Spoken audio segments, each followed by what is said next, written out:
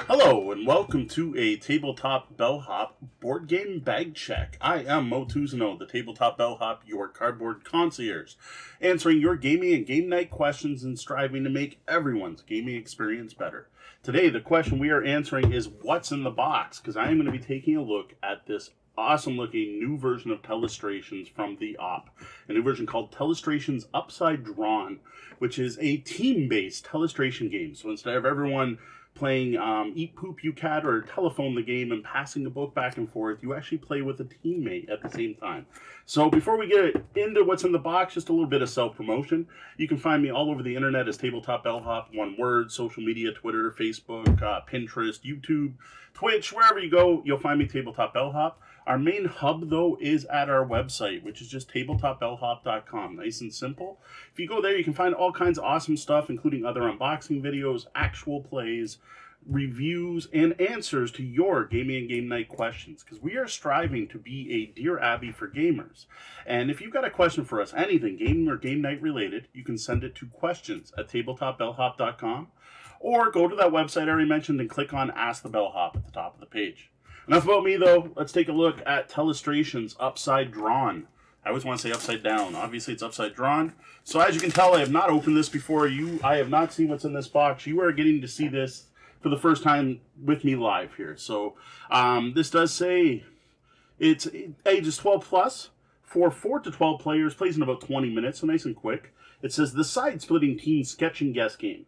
The answer is Tough Cookie. From the makers of Telestration comes an all-new team-based game of verbal and upside-down written miscommunication. 1. Roll the category die to choose a word or phrase. 2. Time to draw.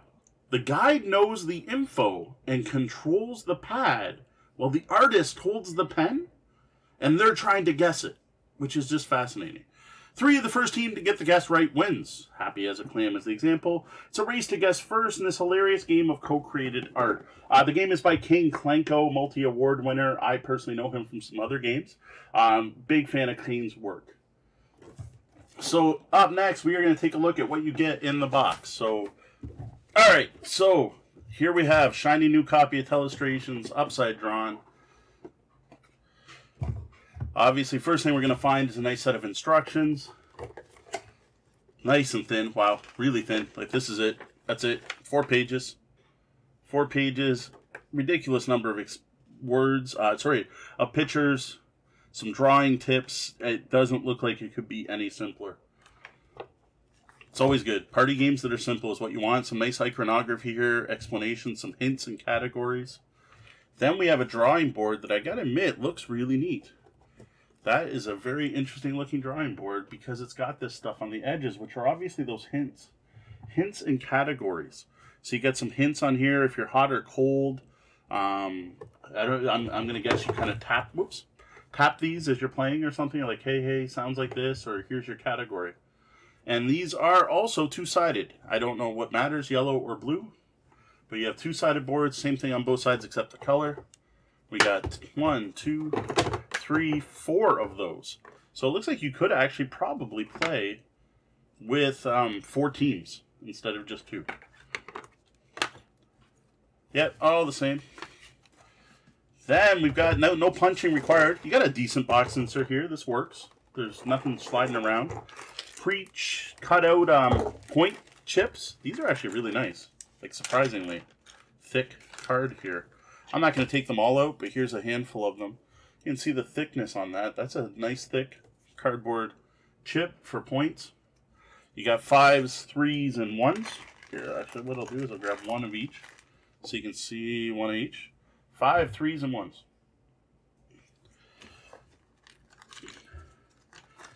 You have a die, which instead of numbers actually shows the different categories. It's a nice touch. Not necessary, really. You could just have numbers, I would think, based on these. And then you have a stack of clue cards. And you have both blue and yellow sides. So I don't know what the difference is between blue and yellow. You know what? I'll crack this open quick just to check the thickness of the cards. But I'm not going to flip through too many of these because they're all going to be very similar, obviously.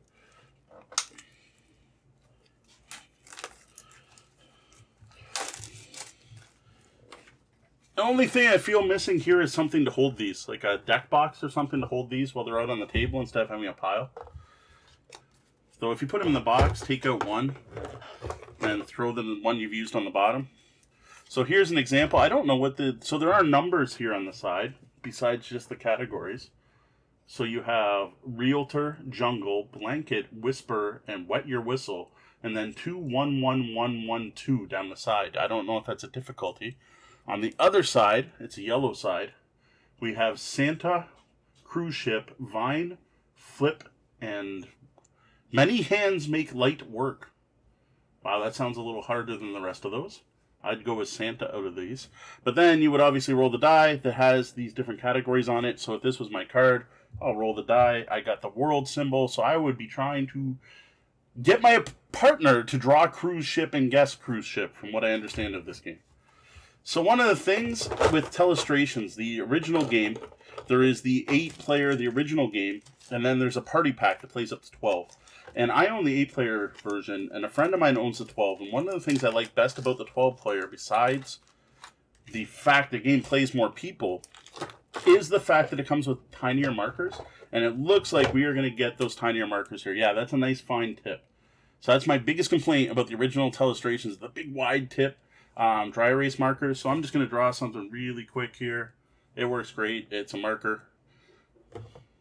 And it's got an eraser on the other side, and it cleans up really nice. So there you have it.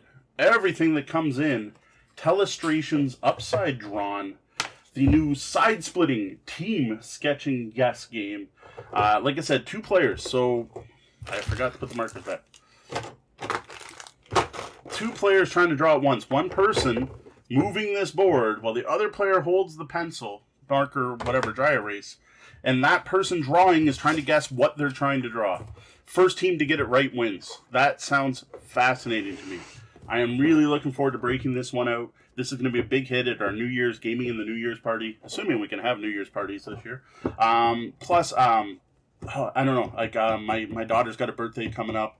If we can have friends over, I think they're going to have fun with this. I'm looking forward to playing this with my daughters and with my wife, with the 4 of us. It's looking like a lot of fun. So there you have it. What you get in Telestrations Upside Drawn, hot new version of Telestrations from the Op, otherwise previously known as USAopoly. Looks fantastic. King Clanko design. 4 boards, 4 dry erase markers, a die, a ton of cards, over 100 cards, or 100 cards, and scoring chips and instructions. What'll be interesting to know is many people, and I'm not trying to bash on Telestrations, but many people throw out the scoring rules in Telestrations and just play it as an activity. It'll be interesting to know if this has a better scoring system that's more accepted by more people. So, again, I am Mo Tuzano of the Tabletop Bellhop. You can find my content at tabletopbellhop.com. In the coming weeks, I'm going to get this game played, and I will be talking about it on my social media accounts. And eventually, I'll be able to put up a full review. That review will be on the blog. It'll also be featured on the Tabletop Bellhop Gaming Podcast, which is a weekly podcast we put out every Tuesday, which you can find on your podcatcher. Just search Tabletop Bellhop. We should be the top hit. Other than that, if you did dig this video, be sure to head over to patreon.com/tabletopbellhop and consider tipping your bellhop. For Tabletop Bellhop, I am Mo Tuzano. Good night and game on.